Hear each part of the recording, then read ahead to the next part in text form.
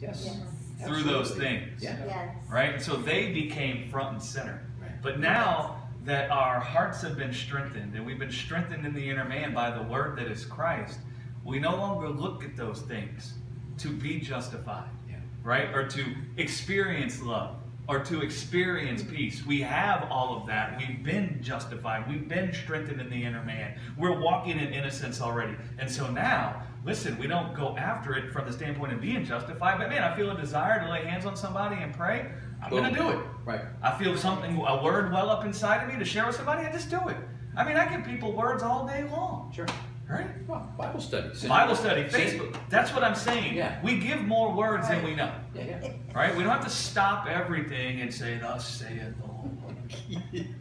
Right? It can happen that way, Right. but it doesn't have to happen that way. We give people words more than we know. We're closer to God than we know. We co-think with God more than we know. Right? Yes. And so the more we walk with God, the more aware we're going to become of all these conversations we've had with God and how many things have come out of our mouth that actually come from our conversation with God that we never even knew we were having with God. Yeah, that's right. Right?